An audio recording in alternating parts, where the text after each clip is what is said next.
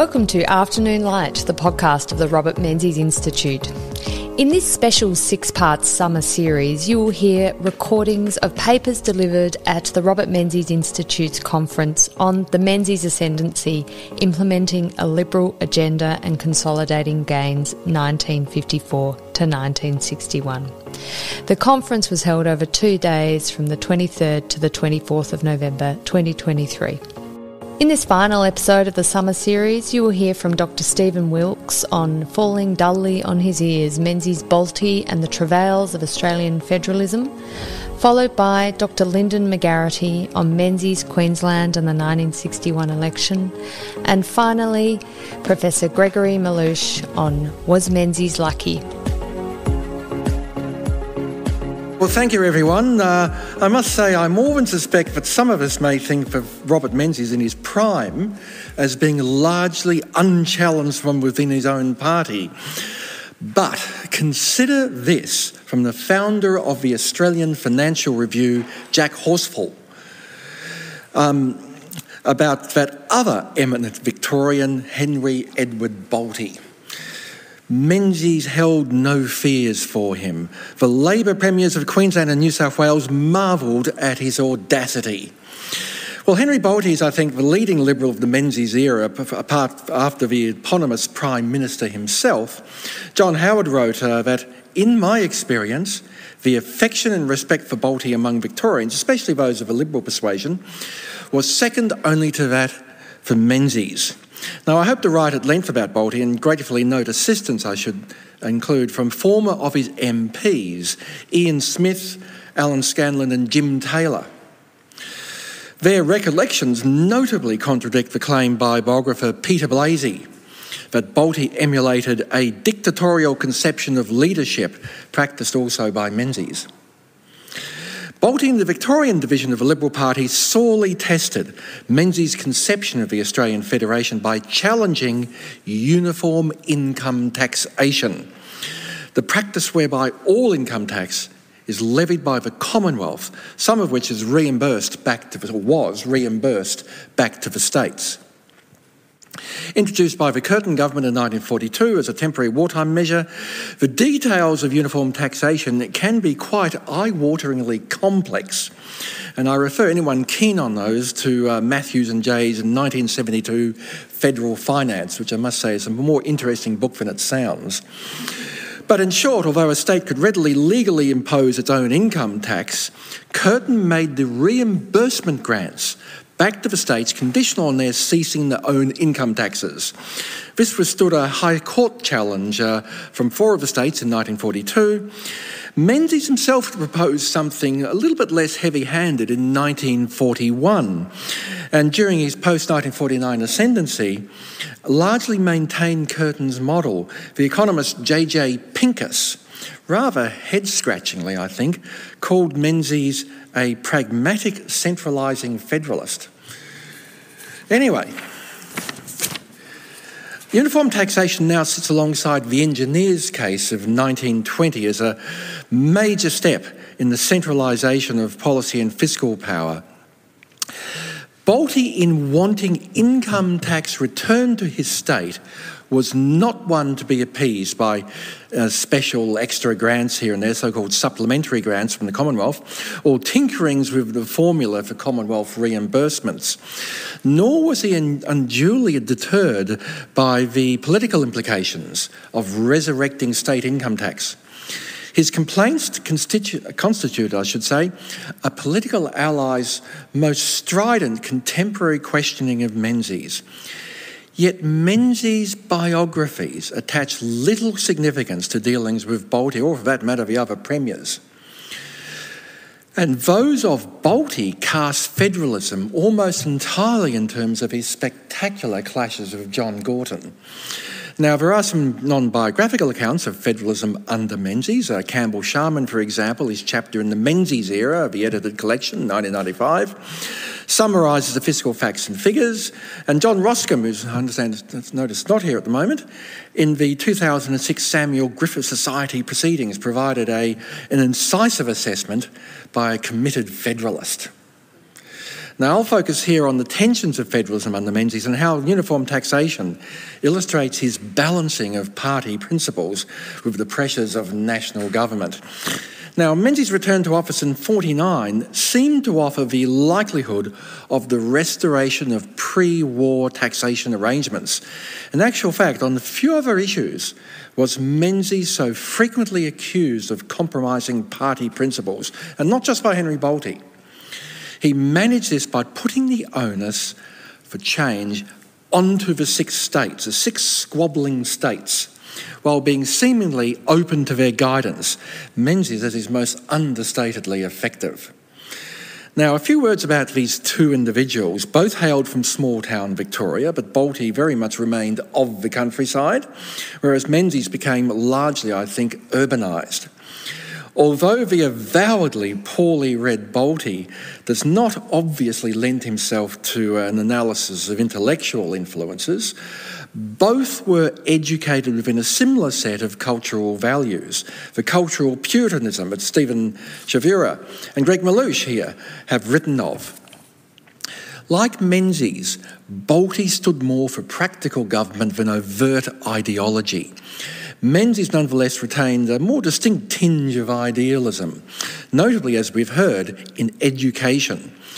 Both deeply respected the institutions of government, and both, incidentally, are among the few major post-war political leaders to have resigned or retired at a time of their own choosing. It's been pointed out that Menzies had unusually wide experience of the vagaries of federalism, both sides of the fence. A former deputy premier, and as a lawyer in the engineers case, and also in Victoria's challenge to the Bruce Page government's use of Section 96 tied grants, one of Menzies' less successful court cases. Interestingly, Bolte believed Menzies, in other contexts, favoured his native Victoria. And Exhibit A here was that in 1965, Menzies declined to assert exclusive Commonwealth control over Bass Strait oil and gas. Victoria got a very nice cut of the royalties as a consequence. And Catherine West, in her Power in the Liberal Party, wrote that Menzies had an unspecified but, as she put it, intense taste for New South Wales. Electorally, the 2 leaders knew full well that they benefited decisively from each other. Yet there's a frequent caginess in what Menzies ever said publicly, and occasionally I noticed at least one occasion privately, about the Victorian Premier. His farewell when Bolte retired in 1972 was decidedly underwhelming.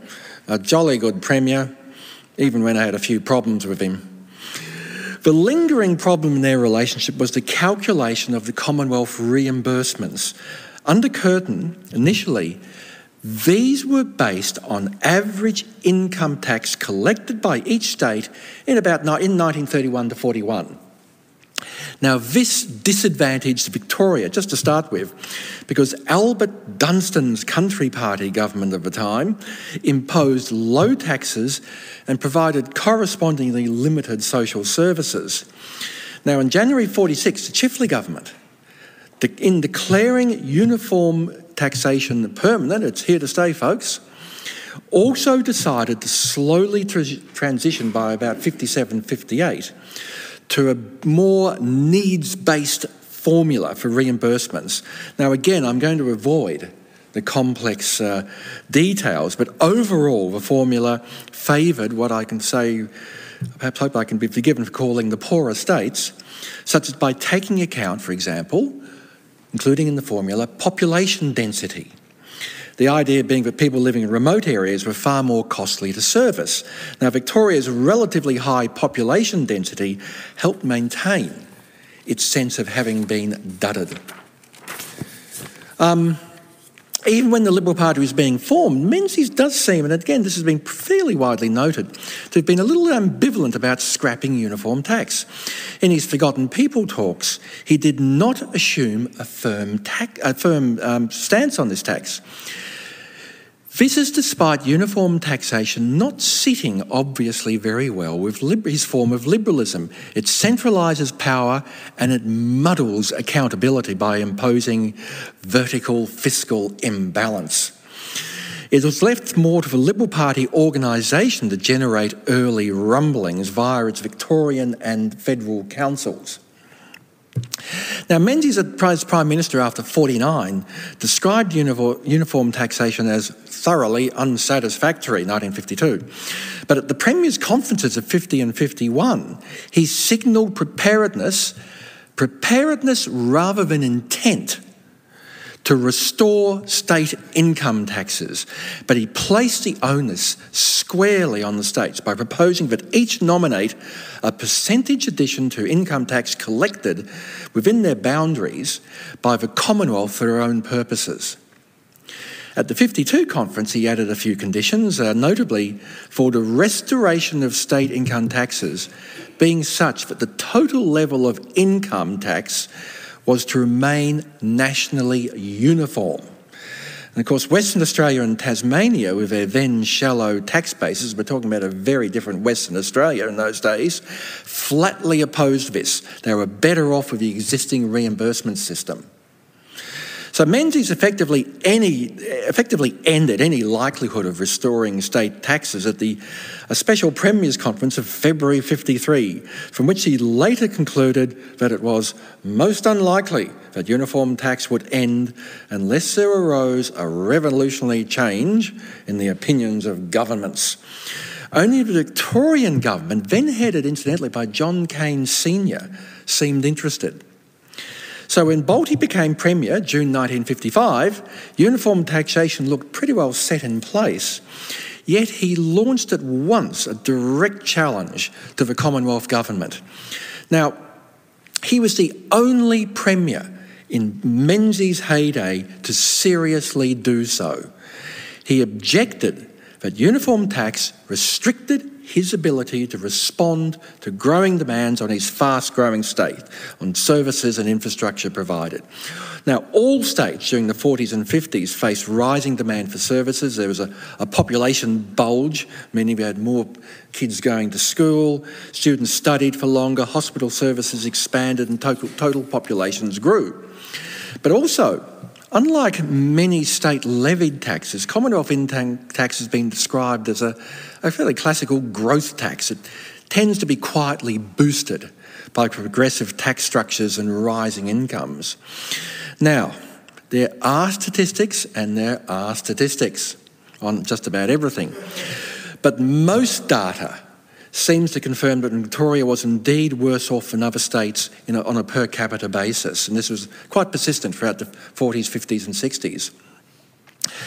And even in his policy speech for the 55 state election, he was just opposition leader, that brought him to power, Bolte inconveniently promised to secure the return of income tax for his state by taking up Menzies' nominally still on the table offer to return the income taxes.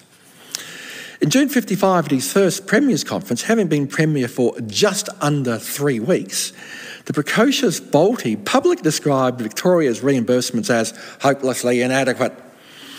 And this is when Menzies responded, again in classically disdainful language. Dire warnings that the state's faced ruins fell dully on my ears. It's actually a quote I figured out from Ruskin, Menzies being a poetry enthusiast, which didn't deter Bolte in the least, who formally wrote to Menzies formally accepting your kind offer on the table, nominal offer to return income taxes. Damn, what a pest. And then followed up with an absolutely breathtaking letter, I've got a copy here if anyone's keen, in September that year, absolutely berating Menzies for a system that will destroy and deny the power of a state to raise revenue, aggravated by high immigration. That was the Commonwealth's fault as well. And he said, it was the very antithesis of the maintenance of the independence within their respective spheres, of the constituent bodies politic, which together go to make up the Federal Commonwealth. That was obviously drafted for him. It does not sound like Henry Bolte speaking, but you get the idea. He effectively wrote Menzies off in the same letter by concluding, "I see no alternative to another High Court challenge," which duly happened. He drove this his government drove this single-handedly, albeit with the extremely insipid participation of a reluctant Premier Carl of New South Wales. And indeed, in August 57, the court, by and large, upheld its 1942 ruling. Now, in June 58, the story continues. Bolte tried to convene a special meeting of premiers, only for Menzies to maintain that the Commonwealth would readily fall in with some scheme that is agreeable to the states, but pointedly adding, in the same breath, criticism of New South Wales was not made very violently. No more Menzian understatement. Now, nor was help provided by the Liberals' Federal Council's Policy Research Group, made up of MPs and party officials, established in 56 to review our principles which must constantly inspire us, chaired by one W. McMahon MP, affirming in 57 that uniform taxation was unlikely to be abolished. Labor premiers, obedient to their party line, would never go along with it, and concluded, this is significant I think, uniform taxation served the national interest as a means by which the Commonwealth, here's the quote, influences the balance and direction of movement of a national economy, preserving it from dangerous fluctuations. So there's a macroeconomic Keynesian thing working in there as well. Indeed, Victoria's persistence by this time was succeeding mainly in stoking prime ministerial ire. Menzies was sufficiently concerned to agree to the party's federal executive proposal to appoint a liaison minister for each of the states. And poor old Harold Holt copped Victoria. I'm not sure what quite worked out there. And at Menzies' behest, the federal president of the party, Lyle Moore, a noted centralist in fact, according to his ADB entry, so it must be true, sternly warned in writing the president of the Victorian division, Rutherford Ford Guthrie, does anyone remember him? Rutherford Guthrie, that you're threatening party unity, back off. And the Bolte's government last push was a solo effort in 59 when the Chifley formula was expiring. Menzies agreed that there's something really wrong here. We've got 5 out of 6 states appealing to the Grants Commission for separate special grants, as obviously this ain't working. The outcome was a significant adjustment in Commonwealth reimbursements. Victoria accepted the new formula, but with reservations. They actually had 2 premiers' conferences on this to get it worked out. And at the second one, Victoria was represented by Henry Bolte's trusted, indeed much loved, deputy Arthur Ryler. He signed on for Victoria. Now, Bolte was overseas at the time. He was, one fascinating little thing about Henry Bolte, he was running his own little foreign policy as well, probably the first premier to do so, not the last. And when he got back, Bolte soon quickly realised that the big states had lost out badly. This is because WA, Tassie and South Australia had most of their 58, 59 special grants, additional to the reimbursements, included in the base for the calculation of their new formula to last up to 65. And so Victoria's per capita payments, they went up a little bit in absolute terms, but they went down quite noticeably in percentage terms, in per capita terms. So, Menzies' approach to policy and the law, I must say, was never rigidly prescriptive. It should, he felt, be cognizant of the growing needs of the growing community. And indeed, it was in this vein that throughout the 50s he had considered the basic settings for federation. By about 1960, his views had well and truly settled, and he delivered his fullest public statement on federalism. In doing so, rightly or wrongly, he dispatched uniform taxation to the Museum of Great Australian Lost Causes, alongside new states and bank nationalisation. September 1960, the Alan Hope Southey Memorial Lecture, delivered at the new Wilson Hall, about 40 metres that away. Menzies began with a nod to his party's principles, opposing control from Canberra is properly applied, a good instinct. But he added, national consciousness should have priority. And indeed, the return of taxing powers to the states would be pregnant with disaster. So what he wanted, had largely achieved, was a fine balance of two great goals. That the growing, again, Menzies speaking again, same speech, that the growing financial power of the Commonwealth is exercised in a way as to permit the states to discharge their own constitutional duties, but without excessive emphasis upon purely local rights, which is proving such an impediment to the creation of a truly national sentiment and pride. He was avowedly stating his commitment to the post-war consensus about a fiscally strong central government that could manage a national economy. Now, near the end of his premiership, Bolte described his failure to end uniform taxation as my greatest disappointment. Menzies, he said, was no more a federalist than Gorton, an absolutely dire Boltean insult. And he rightly attributed this to Menzies having never been truly tested by 6 unified states. Now, his audacity probably had a lot to do with the Liberal Party's very strong state divisions. We've touched on that earlier in these last 2 days. Unlike the ALP, where the Federal Party could directly intervene in state branches. But these two Liberal heavyweights managed their tensions. Bolte limited public criticism of Menzies to issues of fiscal federalism. The debate also shows that the still pretty new, raw young Liberal Party, it's only around for about a decade or so when Bolte became Premier, could cope with significant disagreements within its ranks.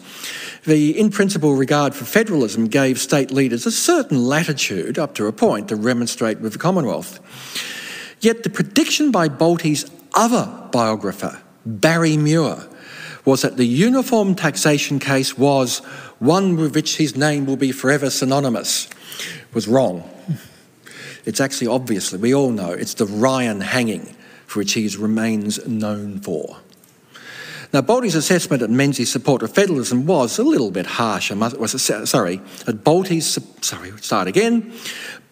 assessment that Menzies' support for federalism was nominal is a little harsh. The persistence of uniform taxation, I think, qualifies but does not invalidate David Kemp's view that Menzies had a lifelong belief in the federal system, reflected in his hastening slowly in using Commonwealth tied grants to universities and non-government schools, another thing which I notice has come out in these last 24 hours or so. Menzies was rightly cautious about the ready use of tied grants, which have since eroded Australian federalism.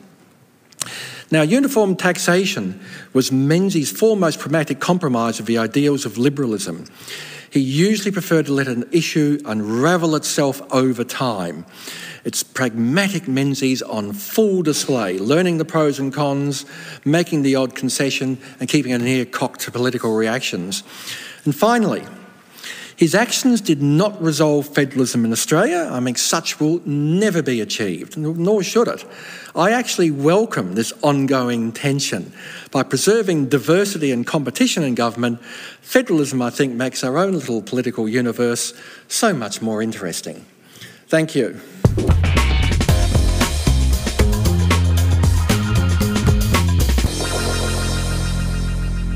1961 was a significant year in Australian political history.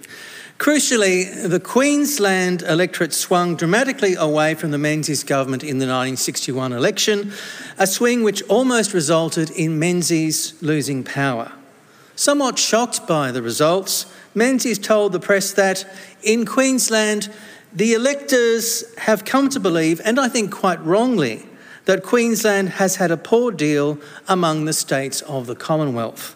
Unquestionably, on polling day, the people of Queensland felt Queensland was a neglected state. In making this statement, the Prime Minister was acknowledging, somewhat belatedly, the political impact of his government's perceived national indifference to Queensland priorities in areas such as defence and economic development. This paper investigates the extent to which the claims of Queensland neglect had substance, the role of the perception of Queensland neglect in the federal poll of 1961, and how that pivotal election altered the political relationship between the coalition government and Queensland. While each state and territory had their own complaints about Canberra-centric government, Queenslanders have arguably been the most vocal in expressing a sense of neglect since Federation in 1901. There are a number of reasons for this. In the first place, while many Queenslanders live in geographical proximity to the most powerful states in the Commonwealth, namely Victoria and New South Wales, Queensland remains on the edge of the national conversation except around election time. This sense of being ignored by Canberra, and for that matter Brisbane, doubles, triples and quadruples the further north you travel. Although amenities have improved remarkably since the 1970s, Queensland's sense of physical and psychological isolation from down south remains part of the political landscape. Much of the notion of Queensland neglect gains its energy from resentment at ambitious infrastructure projects being refused, delayed or postponed by the central authorities. However, the perception of Queensland neglect is also an expression of anxiety about whether the state measures up to its southern counterparts. The theme of Queensland neglect became more prominent on a national scale following World War II.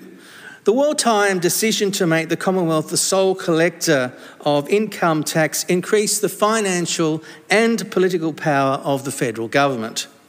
It raised expectations that the central authorities would play a larger role in supporting state infrastructure projects, and Queensland subsequently competed with other states for Commonwealth subsidies. However, the Menzies government took a cautious approach to investment in ambitious state infrastructure, although it could sometimes be inconsistent. For example, it inherited the chiefly Labor government's Snowy Mountains hydroelectric scheme and funded it generously. The scheme became popularly regarded by Australians as a nation-building project, although its main beneficiaries were parts of Victoria and New South Wales. The Queensland government and its citizens framed many of their post-war infrastructure proposals as having not just regional significance, but major national significance as well. Queensland Premier Ned Hanlon, for example, argued in the 1940s that constructing a Burdekin River dam with Commonwealth backing would not only assist local farmers, but was a strategic necessity to protect Australia's northern approaches from future invasion. Confronting an unenthusiastic Chifley, Hannon insisted that, and I quote, "The Burdekin River is much more important to the safety of Australia than is the Murray River. The Japanese are safely put away for a generation, but they have not been put away for all time," end quote. Chifley offered only lukewarm support for the proposal, which was quietly shelved when Menzies swept into power. Queensland associations like the Cairns Chamber of Commerce also suggested that the development of a military base in North Queensland would not only increase regional economic development, but would benefit the nation by being in close proximity to potential Asian enemies. For much of its time in office, the Menzies government rejected such proposals as irrelevant, arguing that while most Australian troops were stationed in the southern states, they had the capacity to be deployed at a moment's notice if there was a military threat. That's not to say, however, that the Menzies government during the 1950s ignored funding Queensland economic development altogether. For example, it continued to fund scientific and agricultural research in Queensland conducted by the Commonwealth Scientific and Industrial Research Organisation and the Bureau of Agricultural Economics. The federal government also greatly assisted the growth of Queensland pastoralism through a 1951 agreement between Australia and the UK, guaranteeing a British market for Australian meat for 15 years. This gave northern producers a sense of economic stability. The Menzies government was nevertheless content, wherever possible, to take a backseat while private enterprise developed the more isolated parts of North Queensland. During the 1950s, for example, North Queensland's mineral resources were attracting unprecedented attention from companies and investors. Having prospered in World War II because of the demand for copper, Mount Isa Mines was a major employer and northern success story during the 1950s. Furthermore, the Comalco Company began preparations for mining bauxite on the west coast of the Cape York Peninsula near Weipa.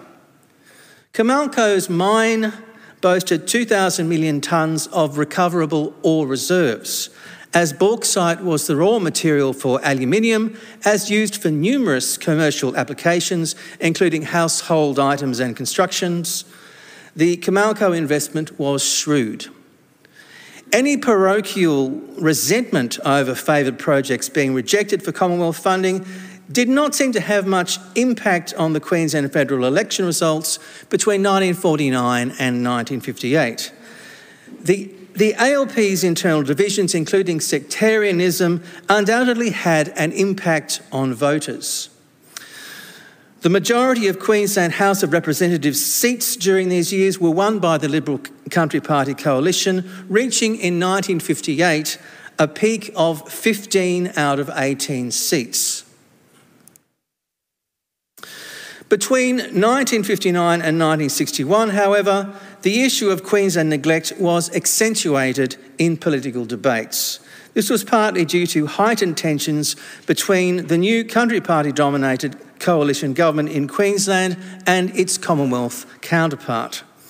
Elected in 1957, Queensland Premier Frank Nicklin hoped to ramp up funding for economic development. Between 1959 and 1961, Nicklin sought federal support for a large number of projects designed to assist Queensland primary industries.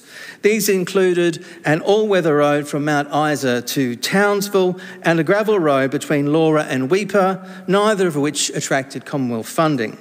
Menzies did, however, agree in 1959 to support the reconstruction of the Townsville to Mount Isa railway line with a £20 million loan. Nicklin publicly described the Commonwealth's offer as niggardly and delayed signing off on the deal. Other Queensland politicians echoed Nicklin's sentiment. In 1960, State Development Minister Ernie Evans criticised the Menzies government's neglect of Queensland in the Legislative Assembly. He subsequently claimed that Queensland-based Supply Minister Alan Holmes' lack of interest in his own state was well known.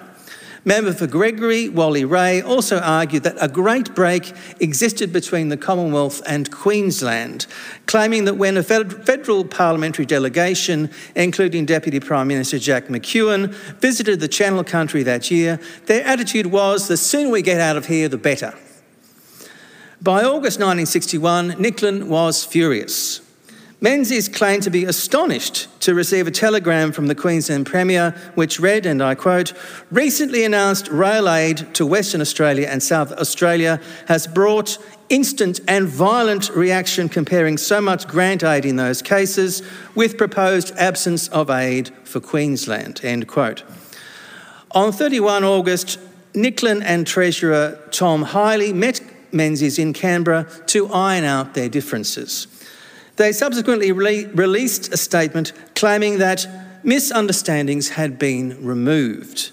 The Mount Isa Railway Agreement, unaltered, would be signed off by Queensland, and the Commonwealth would contribute up to £5 million for the construction of Queensland beef roads.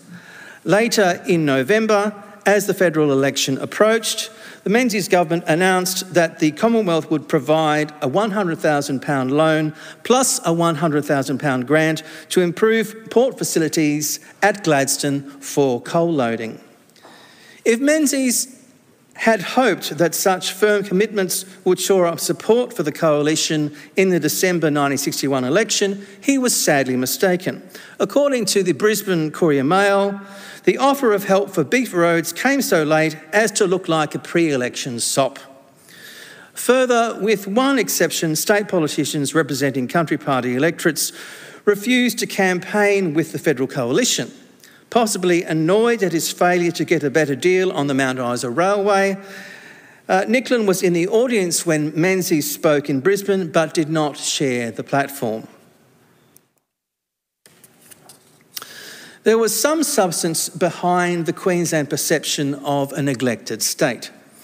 A Prime Minister's Department briefing for a Queensland visit by the acting Prime Minister noted in 1960 that in recent times, Queensland's share of Commonwealth loan funds represented about 11.7% of the total amount available to the states. Subsequently, in 1962, a Treasury official remarked that Western Australia appeared to be more favourably treated than Queensland because the huge expanse of WA made its road grants larger and more expensive than other states. The Commonwealth's actions in November 1960 to drastically reduce inflation also impacted sharply on Queensland compared to other states. Among other measures, the Menzies government imposed tight restrictions on loans and increased sales taxes, particularly on motor vehicles. As a result, a notable rise in bankruptcy and unemployment occurred throughout 1961. There were 71,115 people unemployed in Australia in January 1961, rising to nearly 116,000 by the end of the year. Queensland had the highest percentage of unemployed by 31 December 1961, with 4.5% of the workforce out of work, compared to the national average of 2.8%. The higher unemployment levels were in large part due to the lack of diversity in the economy, with Queensland focused more heavily on primary industry. The Commonwealth's economic restrictions also exacerbated the effects of drought conditions experienced in parts of Queensland. Having adopted what one key advisor called a policy of masterly inactivity, the Menzies government did not alter its economic belt-tightening policy in the lead-up to the 1961 poll. It gave Queenslanders and Queensland politicians time to worry about the future. The recession came at a time when the northern state was in transition. Because of bulk loading of sugar, there was less work on the wharves. Mechanisation also reduced the need for manual labour. Sugar towns were well aware, for example, that mechanical harvesting would soon take the place of cane cutters. In addition, with rising numbers of electors on unemployment benefits and a decline in revenue, Premier Nicklin was feeling the pressure, complaining to Menzies that, and I quote, "We are running out of official capacity to spend at a sufficient rate to attract your matching grants for roads and university," end quote. Despite the economic recession, Menzies appeared supremely confident in the days before the election on 9 December. "I am unable to discern any swing against my government," he claimed. "In Queensland, I have been delighted with the large attendances at my meetings and the enthusiasm of my supporters." He was to receive a rude shock. The Coalition won 62 seats to Labor's 60 seats, which meant that once the Speaker had been elected, the Menzies government ruled the forthcoming term with a one-seat majority. This paper-thin majority was made possible by Queensland MP Jim Killen, who only narrowly won his seat. Notably, the greatest swing towards Labor was in Queensland at 10.21% compared to 5.30% in Australia overall. Having previously won only 3 out of 18 House of Representatives seats in the 1958 federal poll, the ALP in Queensland won 11 seats in 1961 compared to 7 for the Liberal Country Party coalition. Defeated Liberal MPs suggested that one of the central reasons for the electoral setback in Queensland was that they had found it impossible to overcome a conviction that the federal government had neglected Queensland. Reflecting this perception, the Courier Mail published a cartoon of Menzies in the bathroom having had his morning shave. He was depicted applying after-close shave lotion. a lotion which had ingredients such as more awareness, more nationwide thought and development. A figure peering through the door representing Queensland was shown telling the Prime Minister to rub that stuff well in, Bob. Coalition politicians also acknowledged that Labor in Queensland had run a tight and well-disciplined campaign.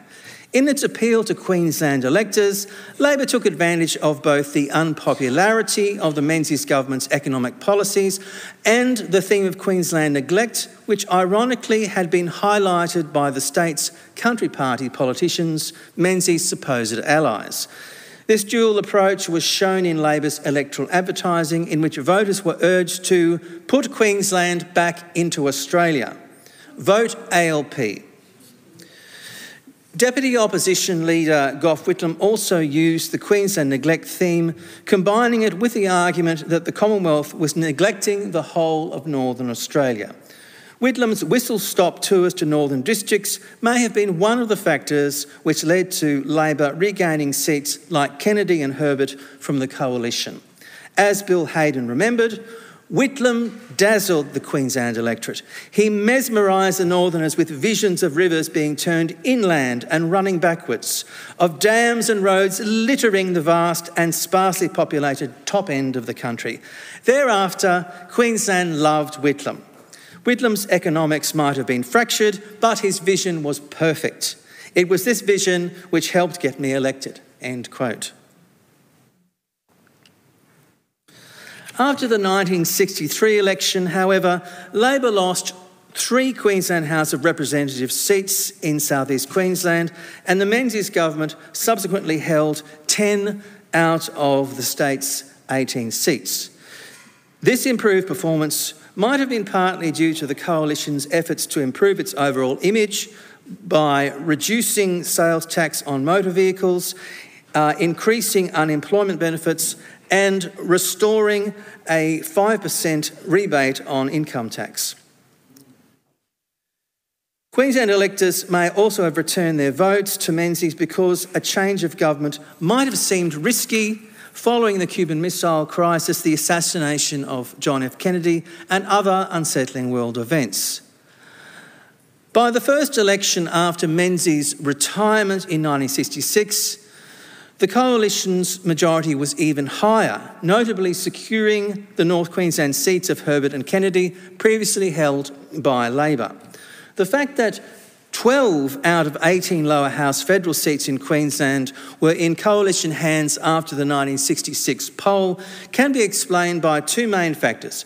First, with developments such as the sealing of the Bruce Highway from Brisbane to Cairns and the opening of a university college in Townsville in 1961, Queenslanders, especially in the major coastal towns, were now much less isolated from the rest of Australia. Secondly, between 1961 and 1966, the Menzies government displayed a clear public commitment to major Queensland projects, including the Beef Road program and the Brigalow Land Development Scheme. Further, the 1964 decision to build an army base in Townsville gave Menzies' successor Harold Holt a means of expressing the coalition's championing of northern development at its opening in 1966. It's likely that the shock of the 1961 election result encouraged the Menzies government to successfully address the issue of Queensland neglect in its funding policies. However, since the Menzies era, the issue of Queensland neglect has remained politically potent. Improved transport and the internet have reduced physical isolation, but a Queensland sense of isolation from the centre remains. Often coupling it with the theme of northern neglect, Australian politicians such as Gough Whitlam and Tony Abbott have periodically returned to the issue of Queensland neglect over the decades to shore up their personal following and, more importantly, to gain public support in the northern state at election time. Thank you.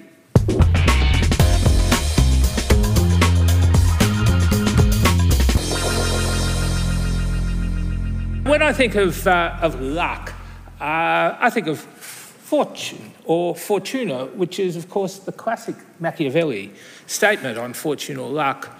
I conclude, therefore, that fortune being changeful and mankind steadfast in their ways, so long as the two are in agreement, men are successful, but unsuccessful when they fall out. For my part, I consider it better to be adventurous than cautious, because fortune is a woman, and if you wish to keep her under, it is necessary to beat and ill-use her. Oh, God, Machiavelli get in trouble these days, wouldn't he? Sorry, I'm getting to. Beat her. And it is seen that she allows herself to be mastered by the adventurous rather than those who go to work more coldly. She is therefore always womanlike, a lover of young men, because they are less cautious, more violent, and with more audacity command her. Menzies actually proves Machiavelli to be wrong. He was not young, he was not actually adventurous, and he certainly wasn't violent or audacious. But he did actually manage to do a very Machiavellian thing. He managed to avoid the contempt of the Australian people. And in Machiavelli's view, it is the one thing you must always avoid is contempt. So, I've got a bit of a strange argument. I want to start off with some criticisms of Menzies made during the Menzies period. John Douglas Pringle, editor of the Sydney Morning Herald, wrote a book called Australian Accent. The Herald always disliked Menzies. And Pringle was one of a series of English editors they had of the Herald. His judgment was, this is 1958, well-read and cultured, he is a man who prefers to rely on the knowledge acquired in his youth, rather than seek out new knowledge in his mature years. As a result, he seems often out of touch with the temper and thoughts of today. To sum up, he is a supremely successful politician, ruthless, adroit and cunning, whose special device is to pose always as a statesman. So there he gets another Machiavellian thing. He gets the appearance right. It's actually more important in politics to get the appearance right than to get the reality right. He also comments on Evatt. He has said so many different things at different times. Weak opposition leader. Colin Clark, writing in Australian Hopes and Fears about the same time, Mr Menzies' governments have had an almost continuous record of failure to take the right action at the right time. And he describes Menzies as a barrister prime minister who thinks when he's won the case, he's actually done something. In other words, he's good at the words, but again, that's in Machiavellian terms, that's fine. He's good at speeches, but not necessarily good at action. And coming back to what Paul Kelly referred to at the beginning of the conference, Donald Horne, the lucky country, who actually has a lot to say about Menzies. The positive characteristics of the age, the spread of affluence, the considerable relaxation in social styles, the increase in national self-assurance, his attitude has been largely nostalgic. With policy making slowing down and sometimes stopping, the permanent heads of the government departments get on with the job of administrating departments in a way that will not cause trouble. So he's a good administrator. But this fits in, of course, with what we were saying about the incremental stuff. He is essentially arrogant, although courageous, with a scorn for most other men, perhaps all other men. He uses his power to little purpose. But Horne comes to the great conclusion, again, as with Clark and Evatt. Cornwall is even more antediluvian than Menzies. So, there wasn't much of a choice. He's seen few of the potentialities. So the implication is that Menzies is all talk and action, a man who simply administered the country without any real vision. He was a good showman while practising masterly in action. Masterly in action, I think, is a Sir Humphrey term, isn't it, from memory? Masterly in action. He was fortunate in facing two opposition leaders who were even worse than he was. This is meant as a criticism, but was it? And was his masterly in action really such a bad thing? So the criticisms that and these are not people of the left, by the way. Horne was not a man of the left at this stage. Pringle I don't think, was a man of the left. Clark was sort of a Labor Party person in a funny sort of way. But they weren't hardcore lefties making comments about him. So what have I got next on my... I've probably done things, I can never see what I did. That's all right. That's all right. Okay. So what I want to invoke is the idea of the forgotten people, who I think were more than a rhetorical advice and were certainly still around in the years 1954 to 1961. I think the forgotten people are actually a real group. I think they're actually a real group. I think my parents were the forgotten people. My father had crappy clerical jobs during the 1950s and then bought what was known as a mixed business in 1961. And I also think is that who were the forgotten people? What strikes me as emblematic of the forgotten people were the bank workers who came out to protest the attempt by Chifley to nationalise the banks back in 1947. There were, I suspect, more women than men who can be counted as amongst the forgotten people. They were the generations, and I think we have to remember, when we're talking about the 1950s, we're talking about people who grew up a lot earlier, went through a lot more, and I'll go a little bit into this. They were the generations that I've come to depict as practising, in Justice Higgins' words, modest comfort. They were the generation of modest comfort. They did not have a lot. They had been through privation. They had been through the trauma of 2 world wars and the Depression. They knew how to practice frugality as a part of their everyday existence. And this was a society and culture that was very different to our own, very different to our own. So, credit was very limited. This was an age when thrift and saving, this is actually the beginning of the age of credit. And I'll come back to that in a moment. But it was still when people saved up and bought things. That was an age when saving. The standard of living was considerably lower than today. The range of foods was quite limited. There was no fast foods. Remember, Kentucky Fried Chicken was the first fast food outlet in Australia. It didn't happen until 1968. So what was there? It was the age of puddings and sponge cakes.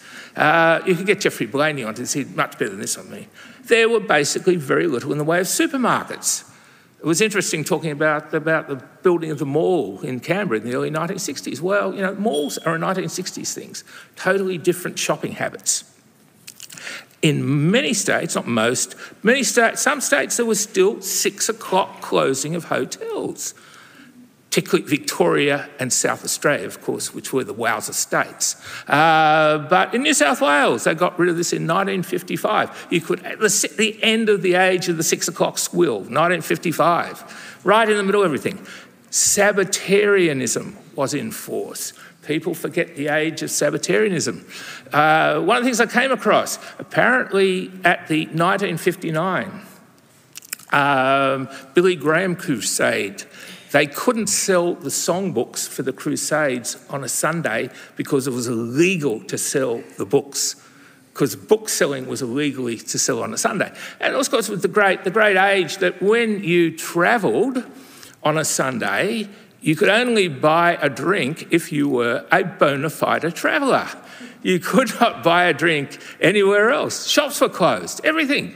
I could make, of course, the joke about Ava Gardner and the end of the world coming to Melbourne in 1959, but probably because Melbourne was always more Sabbatarian than other parts of the country.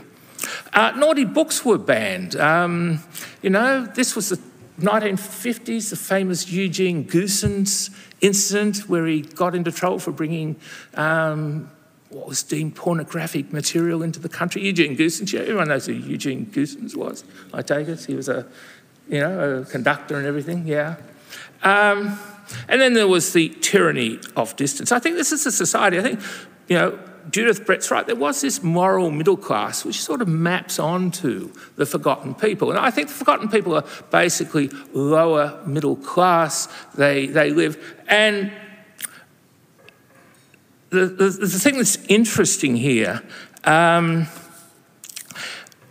was born in 1954, and to 1961 when I moved, but I was actually born in the electorate of Barton. Who was the member for the electorate of Barton in the mid-1950s?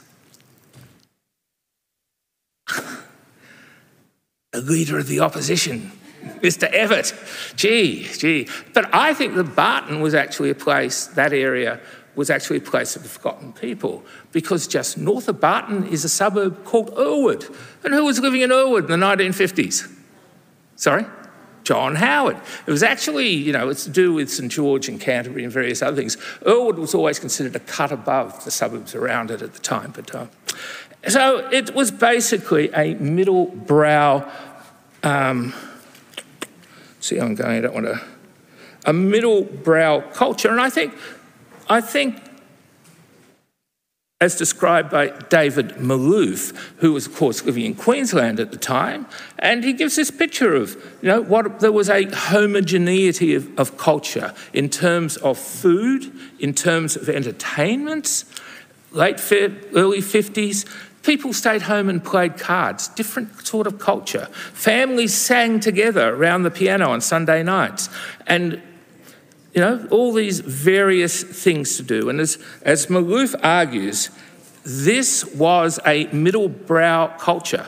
And Menzies, I think, was middle brow. That's why he appealed to the forgotten people. He wasn't Everett. Everett was, avant-garde art and other things.